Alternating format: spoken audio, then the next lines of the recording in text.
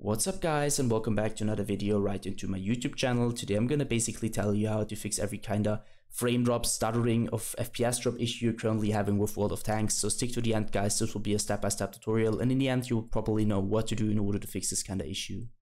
Before we start right into the video, I just want to let you guys know that I would really appreciate it if you would just leave a like, a comment, or a subscription right into my YouTube channel. It would really make my day and help me out as a little YouTuber as I am. Especially subscribing would be such a big support for me guys. You would support my work in YouTube a little bit, and I'm gonna really be thankful for that, and I'm gonna thank you for that. So anyways, I would just say let's get right started. So the first step in order to fix this kind of issue is gonna be to open up your task manager by just simply navigating down to your taskbar, or using your shortcuts. You're gonna navigate down, you're gonna right click and open up your task manager. What I want you to do next is gonna be to navigate to the top left corner of your screens, ensuring you're sticking around processes. And the next step is going to be to click onto CPU and end every single task which is currently having too much CPU usage, and has obviously nothing to do with Windows, by just clicking onto end task, and do the same thing for your GPU. Yeah guys, I'm going to explain it to you because sometimes on low end or bad PCs it could happen that too many programs, application, apps, or games running at the same time with too much GPU, CPU usage will cause FPS drops and frame drops and stutterings. So trust me guys, and end every single program which is having too much usage.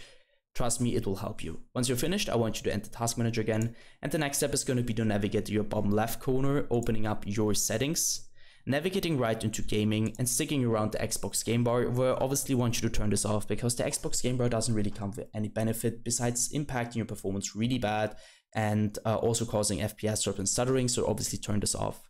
Next step is going to be to click onto captures and stick around background recording, where I want you to go to recording background while I'm playing a game, and obviously turn this off.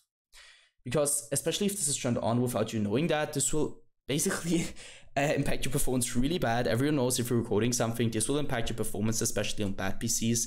And either way guys, if you want to record something, you're probably not going to use Windows for that. So either way, just turn this off and come back once in a while if this is really turned off. So check it. Next step is going to be to click onto game mode.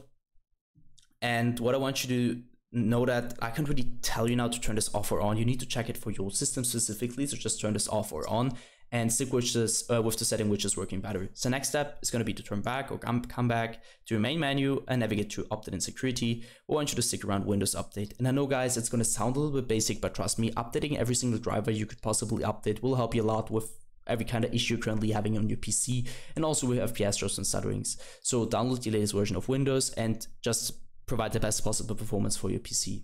Once you're finished, I want you to end this task and do the same thing for a graphics card. So if you have AMD, you have NVIDIA, it doesn't really matter. Just go to the application and browser and download the latest version of that, just to provide the best possible performance in general for your PC. That's it for the video. I hope that I could actually help you out with this one. If it was like that, just leave a like, a comment, or a subscription. I'm gonna really be thankful for that.